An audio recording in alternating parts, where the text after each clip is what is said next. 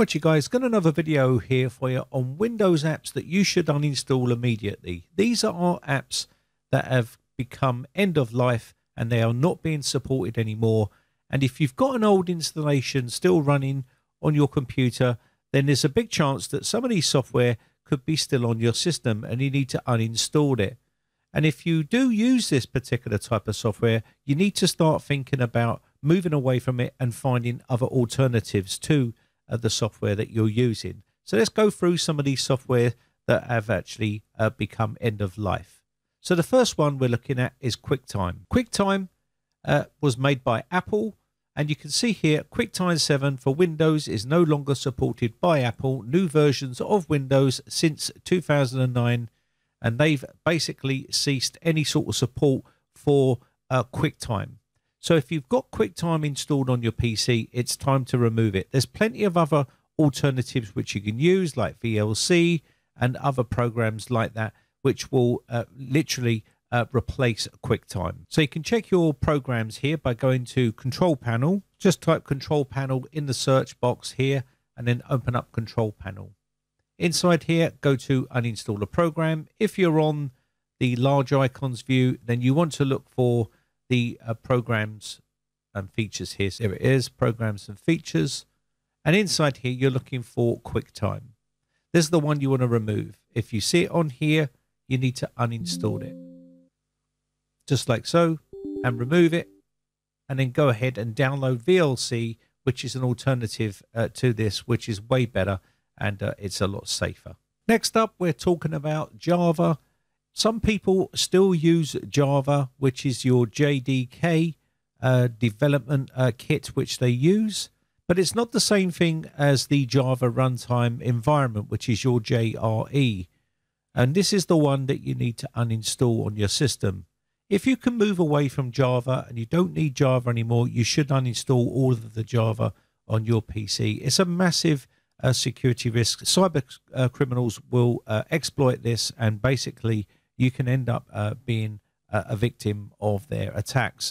Now, if you do have the Java runtime environment, JRE for short, on your system, you really want to uninstall that. Now, you can either uninstall that via the control panel, uninstall programs, or you can use their built-in tool, which they offer here, which is to uninstall Java versions. You can accept their terms and conditions here, and then basically download their tool. No Java versions were detected, and that's because we don't have the JRE on here. But what we do have is another version of Java, which is your JDK versions. But if you do want to uninstall those as well, you can uninstall those from here as well. You can just highlight these and uninstall them from your PC, just like so. Very simple and easy to do. Now, another one I want to talk about here is the Shockwave player and also the Flash player. Now, these are probably not going to be installed on your system, but I'll mention them just in case. So you can see here they have retired Flash. The support for Flash ended on December 31st, 2020.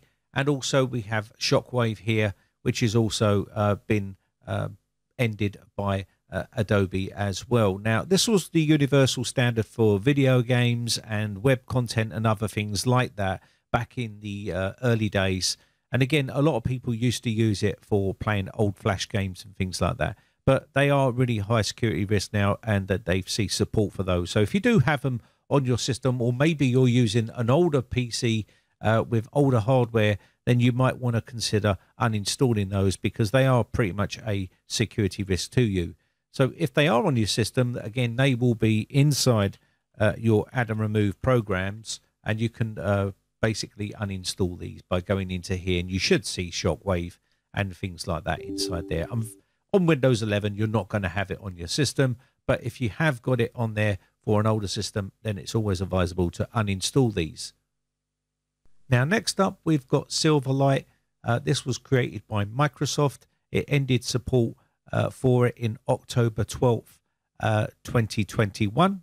And again, you will be able to uninstall this on your system if it is still on your computer. You don't really need to use Silverlight anymore. And you can see here, there is no download link for it. It just takes you to this page here. that gives you information. If you try to click on this, it will just give you a 404 file error. So you won't be able to download this anymore, but if it's already on your system, you may want to uninstall it from your computer. And the way you can do that again is straight into your control panel and add and remove programs basically, and uninstall it from here. So you should see it inside here.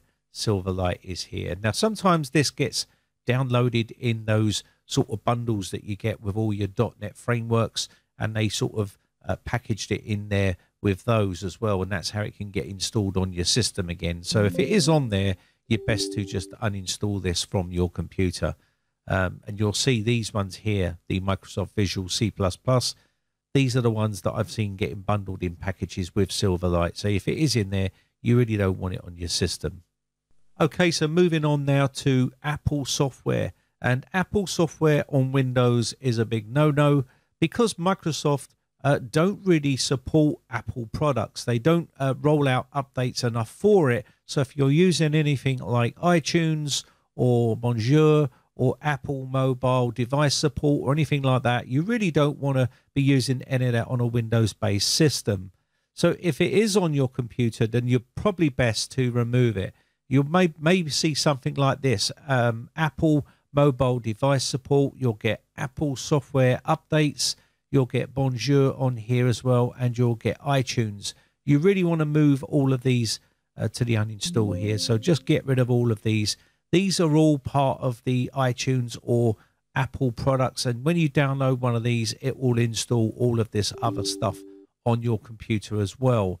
And Microsoft doesn't really update these on a regular basis, so you are asking for trouble with this sort of stuff on your PC.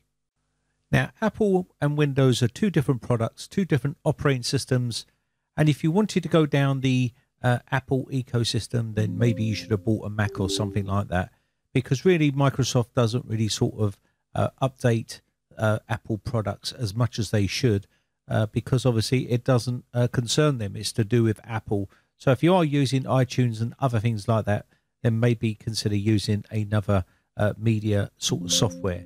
So I'm just going to go ahead and uninstall all of these from the system and get rid of them. Now, another thing I want to cover is browser extensions. These can really slow down your browsing experience, and also these can be a security risk as well, especially if you don't know where these sort of extensions come from. Now, as you can see here, this browser has quite a lot of them on here. I've seen way more than this on a browser, and people wonder why they are getting slow browsing or their browser is really sluggish.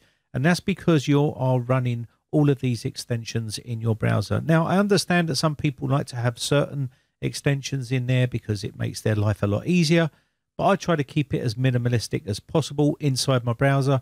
Having one or two items in there is not going to really cause too much problems depending on what they are. But again, I see so many people loading it up with security add-ons, and this just really does slow down the performance of your browsing experience. So pretty much your browser is secure already, comes with plenty of security built into it, so you don't really need to add loads of extensions in here. Now, you can toggle these off, but it's much better to remove them by hitting the remove button. And you can see here, some of these ones, when you go to uninstall them, they want you to jump through a bunch of hoops just to uninstall it off your PC. And this is typical for a lot of extensions that you can install on your browser. When you go to remove them, you end up having to go through this bunch of palaver just to get them off the system. So I tend not to use them. As you can see, this one here, it just doesn't want you to uninstall it. So you can go to other and now it wants your email address and a message. So, you can just put a bit of a gobbledygook in here and just basically push send request, and it will uninstall this off your PC and your browser. So I just want to cover here a little bit about bloated software which gets added in from PC manufacturers. If you're buying any sort of Dell or any sort of printer, it's going to come with their software, and the software is where all of their bloat is added into.